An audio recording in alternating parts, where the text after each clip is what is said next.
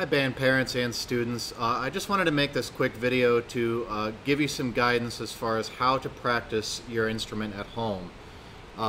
Because, not everybody knows how to practice at home in a way that's going to get them good results.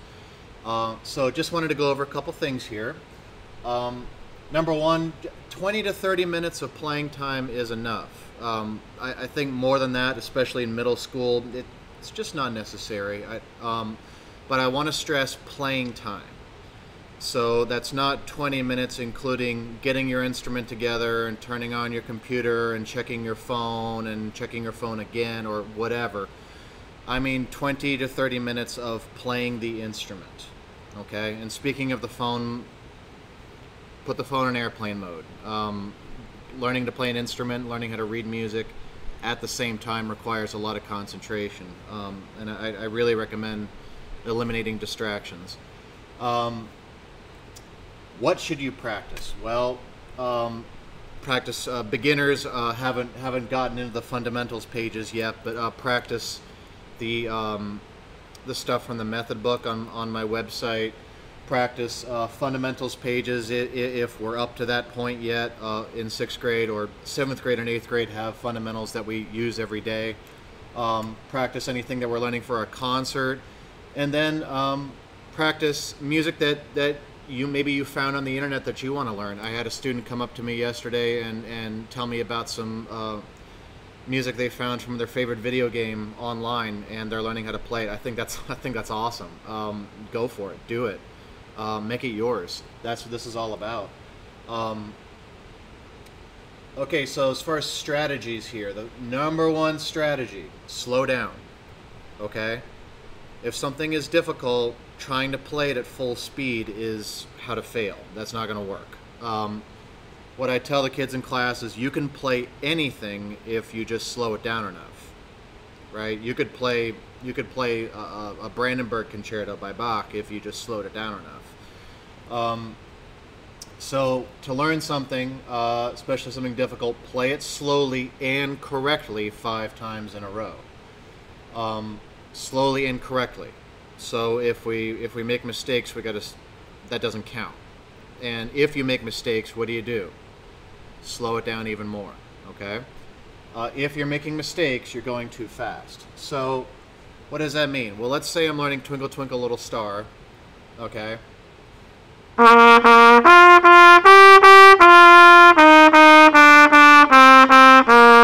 Okay, and I'm a beginner, I can't play it that fast. So what I might do is slow it down like this.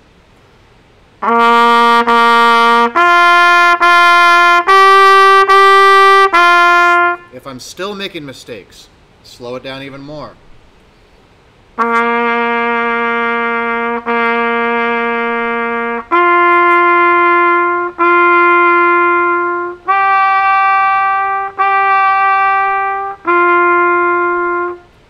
Let's see, that was slow and correct, right? I was keeping a steady beat. The notes were correct. Now, if you're, sometimes what happens is going from one note to another note, we're making mistakes because the fingerings are awkward on your instrument. One of the things you can do is like hold each note out for 3 or 4 seconds, okay? So if going from to, if that's awkward, it's more awkward on a flute, for example, because it's got so many buttons. Then, if that's in your music, well, don't go that fast. Go.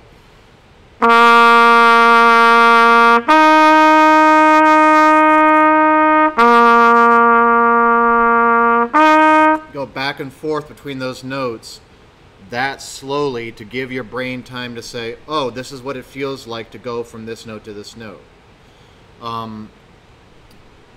It's really important to understand what's happening here. We're developing muscle memory. It's not just, do you know how to do it? This is not math class, okay? It's math class plus muscle memory. Knowing how to do it is great, but your muscles have to actually feel it, right? It's like learning how to throw a spiral football or learning how to hit a baseball. I can explain it to you all day long, and maybe you could even explain it to me, but that doesn't mean you can do it, right? Because it's muscle memory too. So knowing how to do it doesn't mean that you're there. We got to slow down, slow down, slow down, slow down. In a difficult place, just play a few notes at a time. Like for example, Mary Had a Little Lamb, the part that most people, the first song we learned is Mary Had a Little Lamb, and the part that most people have trouble with is the last two measures, where you go. Let's see how.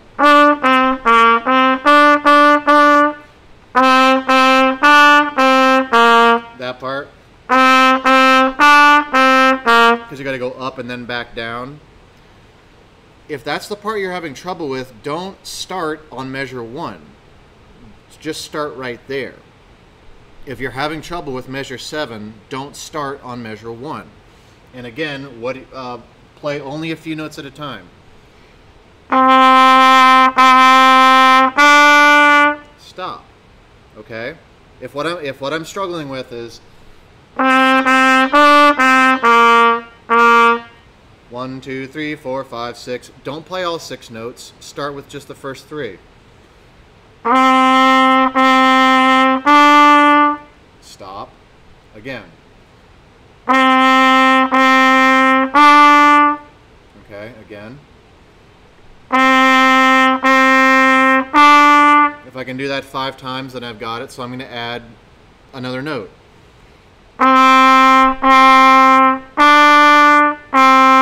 Good, okay. Nope, wrong note. Okay, got it. Do it again.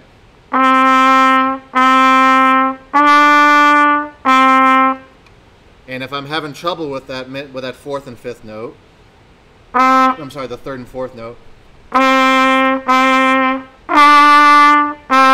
those 2 notes, if I keep going, wrong note, then just start there. Don't start at the beginning of the measure. Go.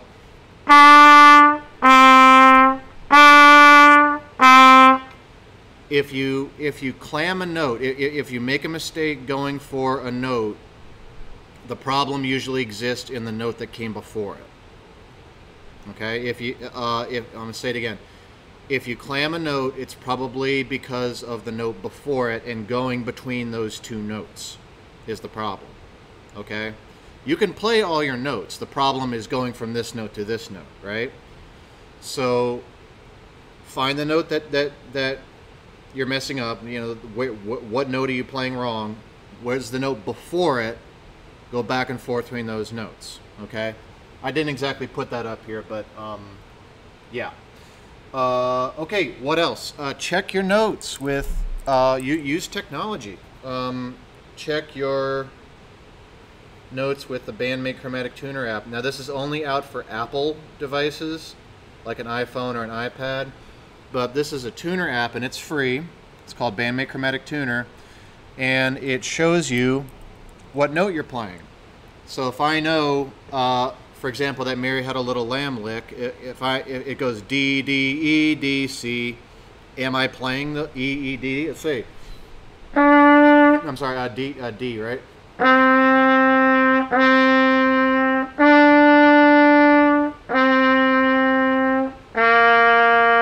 And it's actually showing, I don't know if you can see this in the video. It might be too bright. Let me turn the brightness down.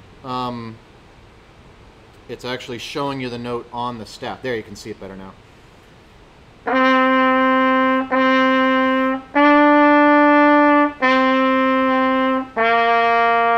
Okay? And that way kids can actually see if they're playing the right note. So let's play a wrong note. That last note is supposed to be C. Let's see. Oh,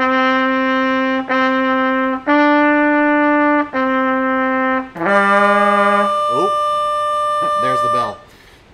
So that was a wrong note, so I can actually see if I'm playing the right note. That's huge, because otherwise when kids are practicing at home, how do they know? Other strategies, I gotta go quick because your kids are coming in the door here. Say the rhythms out loud, say the note names out loud, sing it. These are things that we do in class that help. Guys, remember your technique, all right? Posture, embouchure, breathing. If you're practicing at home and you're slouching, then you're practicing slouching. That's no good. Okay.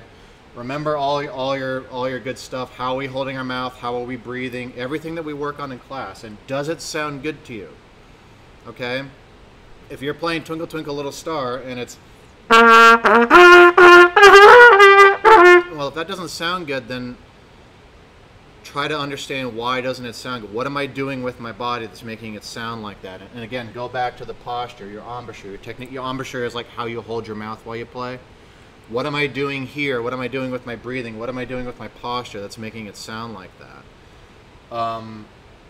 And you know, how does it make you feel? Like when you play the song, how does it make you feel? Is that how we want to make you feel? This is art, right? We're showing our feelings through sound. So hope this is helpful. I got to scoot because the kids are coming in the door. All right, good luck. And remember, I'm here to help you. Okay, so if there's any way I can help you, like after school, or if you have questions for me, shoot me an email or whatever. I want to help you. Okay, but I don't know if you need help unless you come to me and ask for it. Okay, all right, have fun. Go practice.